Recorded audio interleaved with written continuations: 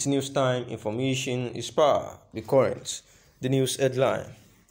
Grazing routes. Lawyers side with states. Berate federal government.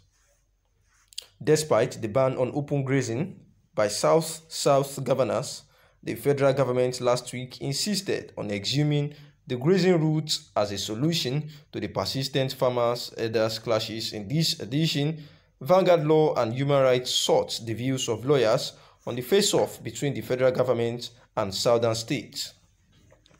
Chief Solomon Akuma posited that the proponents of grazing routes as a solution to farmers-herders clashes are oblivious of the provisions of the Land Use Act 1978, which has also been incorporated into the 1999 constitutions. According to him, exhuming the grazing routes, if they still exist, is not and will not be a solution to the farmers-herders clashes. The proponents of resorting to grazing routes as a solution to farmer-elder clashes are so oblivious in the provision of the Land Use Act 1978, which has been incorporated into the Constitution of the 1999.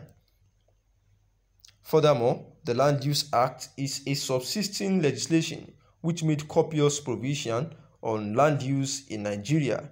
If we are to tell ourselves the truth, there is no way any person could have used any land in any state for any purpose without doing so in accordance with the Land Use Act. The governor of any state has the statutory power to determine the purpose for which a land or parcel of land can actually be used.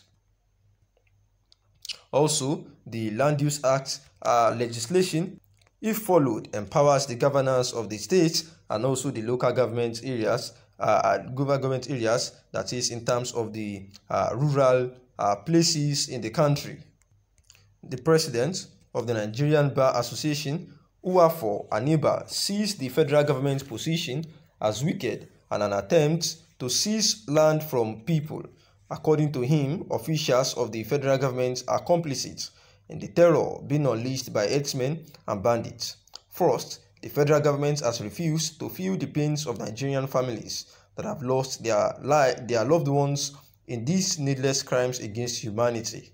Instead, President Buhari is more interested in protecting the criminal killer herdsmen and their business. This is quite sad for his sitting head of state. Secondly, I have searched and have found no law on which President Muhammadu Buhari is going to base his John Dice proposal on. Thirdly, the Land Use Act, which is embedded in the Constitution, gives the governors right over land use in various states. The governors, particularly of the South, have made their position known, and I believe the President and his minders are just about to engage in one of those incoherent, dysfunctional, dictatorial, and wicked policies aimed at depriving Nigerians of their land in clear violation of the Constitution. And this is the words of the lawmakers. A law lecturer at the University of Lagos, Wahab Shitu, posited that the federal government stand was tantamount to a breach of the Constitution of the Land Use Act, saying that delineating cattle routes across the states will amount to serious breaches of constitutional provisions, as well as a provision of the Land Use Act, where Section 1 of the Land Use Act vests all land in the territories of a state in the governor who holds such lands in trust for the citizens, except for the Constitution, which also incorporates the Land Use Act, is amended with the concurrent amendment of the Land Use Act. Any such delegation of cattle grazing routes across states will amount to illegality. The solution to elders, farmers' incessant clashes is the construction of cattle ranching. Consent of landowners is a sine qua non, as no one is entitled to shave anyone's head without his consent. Lawyer and former law lecturer at the Lagos State University, Benga Ojo, noted that the federal government was relying on the non-existing grazing routes in an old unconstitutional law. He also said that the law in the Federal Capital Territory is vested in the federal government. Land is under the residual legislative list, with the effect that the federal government, through the National Assembly, does not have the powers to legislate on land except in the Federal Capital Territory. The old law being touted is unconstitutional. It is needless face-off.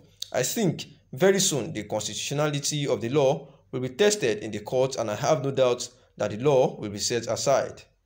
I hope that the Federal Attorney General will advise the federal government appropriately not to add to the already charged and tension-filled farmers' herdsmen problems in Nigeria. The solution is ranching. Approach the governors for land for ranching like any other farmer. If the federal government is adamant, we leave it for the court to determine. That is the beauty of law and democracy. The Executive Director, Center for Transparency and Defense of Human Rights, Kunle Edun, believes that the federal government's position and subsequent threat is hogwash and childish, since all land except in Federal Capital Territory belongs to the state. He also said that the public declaration of ban on open grazing by the southern governors is a welcome development.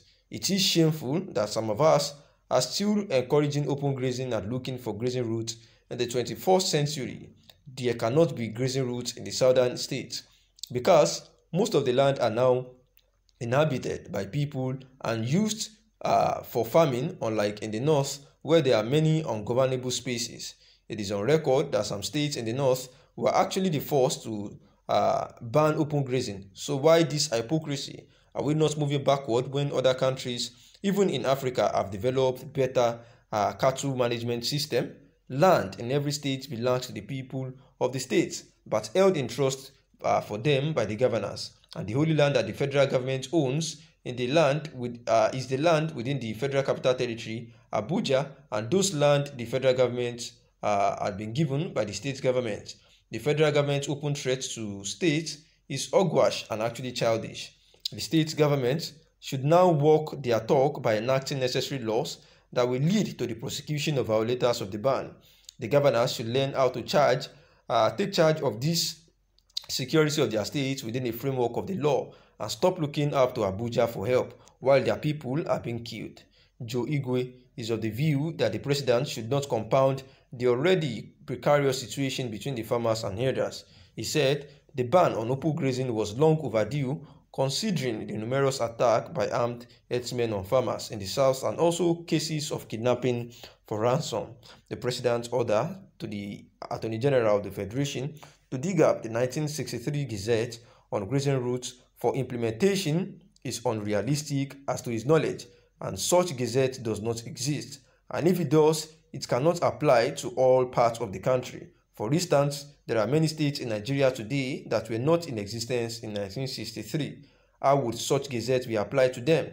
Besides, any such gazette, if ever existed, has been overridden by the Land Use Act, which is an act of the National Assembly, and only the National Assembly is constitutionally empowered to legislate on issues for the country and not the Attorney General of the Federation. Thanks for listening.